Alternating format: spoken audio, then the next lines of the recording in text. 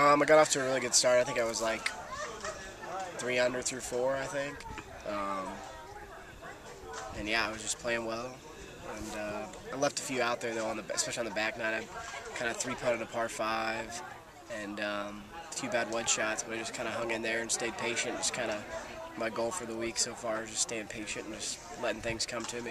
And that's what I did really good today. I saw you on 17. I think you put one in the water.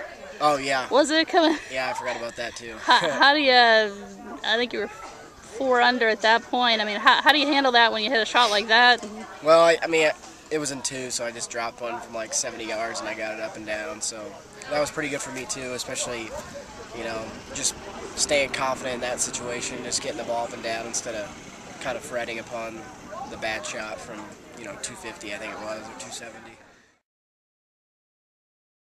Yeah, I mean, I've been amateur up until like the end of May when I finished college golf, and then I took like a month off, and I played a couple events back in Indiana, like my state open and another mini tour event, and then I played the Waterloo Open last week.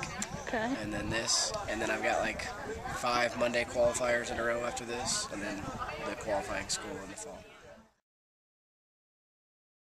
Yeah, I don't know, I just got to keep doing what I'm doing, not really worry about anything else or what anybody else is doing. If I go out and play like I did today, I'm sure I'll have a pretty good chance in the last few holes tomorrow.